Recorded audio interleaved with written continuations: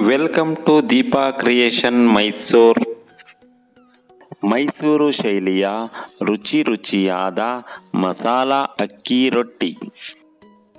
ಈ ದಿನದ ರೆಸಿಪಿ ಅಕ್ಕಿ ರೊಟ್ಟಿ. ಅಕ್ಕಿ ರೊಟ್ಟಿನ ಸುಲಭವಾಗಿ ಹೇಗೆ ಮಾಡೋದು ಅಂತ ನೋಡೋಣ ಬನ್ನಿ. 1 ಬೌಲ್ ಅಕ್ಕಿ ಹಿಟ್ಟು,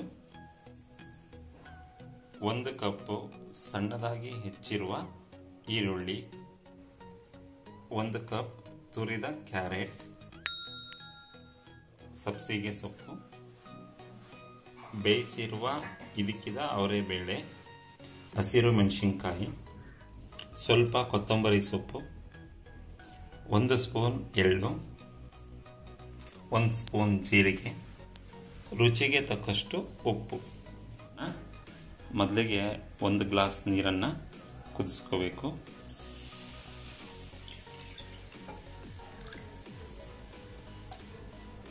ರುಚಿಗೆ ತಕ್ಕಷ್ಟು ಉಪ್ಪನ್ನು ಈಗ ಹಾಕ್ತಾ ಇದ್ದೀನಿ. ಈಗ ಇದಕ್ಕೆ 1 ಸ್ಪೂನ್ ಅಕ್ಕಿ ಹಿಟ್ಟು ಹಾಕ್ತಾ ಇದ್ದೀನಿ.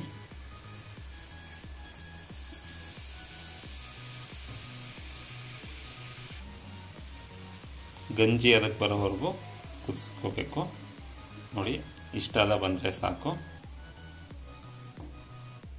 ಈಗ ಕರೆಕ್ಟಾಗಿದೆ. ಈಗ ಅಕ್ಕಿ ಹಿಟ್ಟು ಮತ್ತು ಎಲ್ಲ ಇಂಗ್ರೀಡಿಯೆಂಟ್ನ ಮಿಕ್ಸ್ ಮಾಡ್ಕೊಳ್ಳೋಣ. 1 ಬೌಲ್ಗೆ ಅಕ್ಕಿ ಹಿಟ್ಟು ಹಾಕ್ಕೊತಾ ಇದ್ದೀನಿ.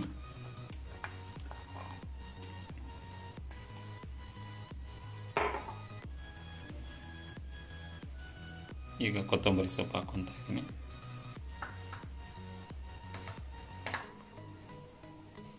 ಈ ಈರುಳ್ಳಿನ ಹಾಕ್ತಿದ್ದೀನಿ.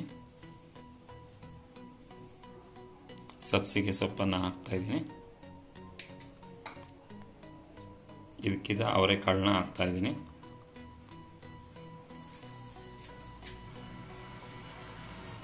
ಹಸಿರು ಮೆಣಸಿನ್ಕಾಯಿ ಹಾಕ್ತಾಯಿದ್ದೀನಿ. ಜೀರಿಗೆ,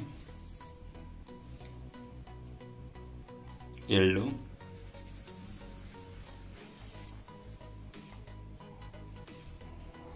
ಗಂಜಿ ರೆಡಿ ಇದೆ.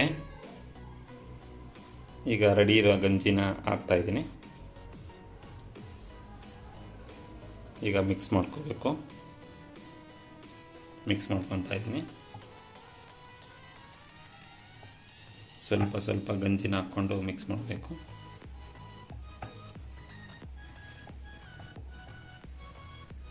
ಈಗ ಇದನ್ನು ನೀಟಾಗಿ ಕಲಿಸ್ಬೇಕು. ಗಂಜಿ ಮಾಡ್ಕೊಳೋದ್ರಿಂದ ರೊಟ್ಟಿ ಸಾಫ್ಟಾಗಿ ಬರುತ್ತೆ, ಮುರಿಯೋದಿಲ್ಲ.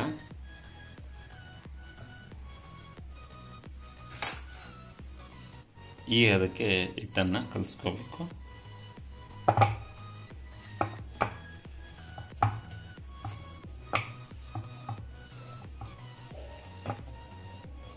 ನೋಡಿ, ಅಕ್ಕಿ ಹಿಟ್ಟು ರೆಡಿ ಇದೆ. ಈ ಅದಕ್ಕೆ ಬಂದಾದಮೇಲೆ ರೊಟ್ಟಿ ತುಂಬ ಚೆನ್ನಾಗಿ ಬರುತ್ತೆ. ಈ ಥರ ಇರಬೇಕು.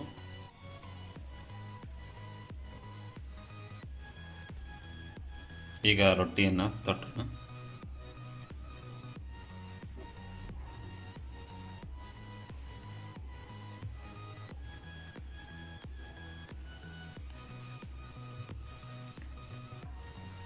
ರೊಟ್ಟಿ ತೊಟ್ಟಕ್ಕೆ ಅಕ್ಕಿ ಹಿಟ್ಟನ್ನು ಯೂಸ್ ಮಾಡ್ತಾ ಇದ್ದೀನಿ.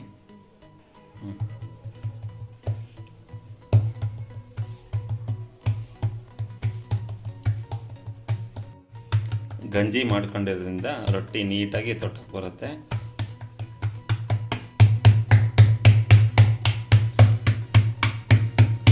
ರೊಟ್ಟಿ ತೊಟ್ಟಿದ್ದಾಯಿತು. ಈಗ ರೊಟ್ಟಿ ಸುಡೋಕ್ಕೆ ತವಾನ ರೆಡಿ ಮಾಡ್ಕೊಂಡಿದ್ದೀನಿ. ಈಗ ರೆಡಿ ಇರೋಂಥ ರೊಟ್ಟಿನ ಈಗ ತವದ ಮೇಲೆ ಹಾಕ್ತಾಯಿದ್ದೀನಿ. ಫಸ್ಟ್ ಟೈಮ್ ಮಾಡ್ತಾ ಇರೋರು ಸಹ ಈಸಿಯಾಗಿ ಈ ಸ್ಟೆಪ್ ಅನುಸರಿಸಿದರೆ ಈಸಿಯಾಗಿ ಮಾಡ್ಬೋದು.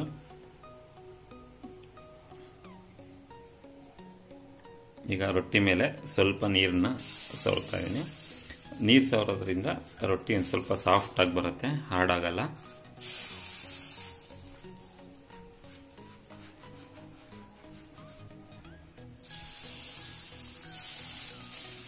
ಸ್ವಲ್ಪ ನೀರು ಇದು ಮಾಡ್ತಾಯಿದ್ದೀನಿ.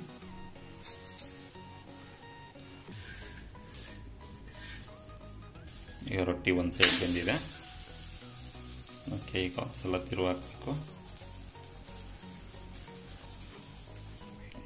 ಈಗ ಸ್ವಲ್ಪ ಎಣ್ಣೆ ಹಾಕ್ತಾ ಇದ್ದೀನಿ.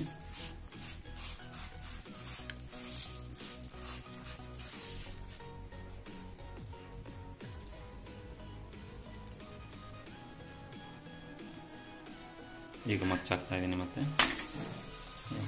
ಈ ಸೈಡ್ಗೂ ಸ್ವಲ್ಪ ಎಣ್ಣೆ ಹಾಕ್ತಾ ಇದ್ದೀನಿ.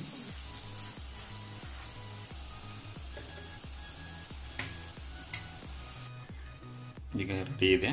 ಈಗ ಇನ್ನೊಂದು ರೊಟ್ಟಿ ರೆಡಿ ಮಾಡೋಣ. ಈಗ ಇನ್ನೊಂದು ರೊಟ್ಟಿ ತಟ್ಕೊಳ್ಳೋಣ.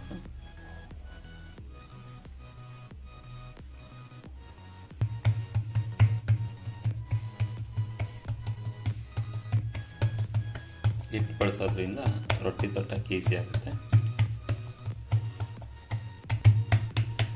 ರೊಟ್ಟಿ ತೆಳುವಾಗಿ ಬಂದರೆ ಮಾತ್ರ ತುಂಬ ಟೇಸ್ಟ್ ಬರುತ್ತೆ. ಈಗ ರೊಟ್ಟಿನ ತವ ಮೇಲೆ ಹಾಕೋಣ.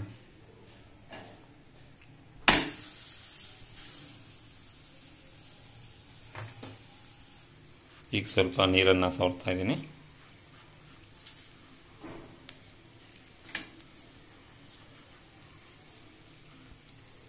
ಒಂದು ಸೈಡ್ ನೀರು ಸವರಿದ್ರೆ ತುಂಬ ಸಾಫ್ಟಾಗಿ ಬರುತ್ತೆ ರೊಟ್ಟಿ.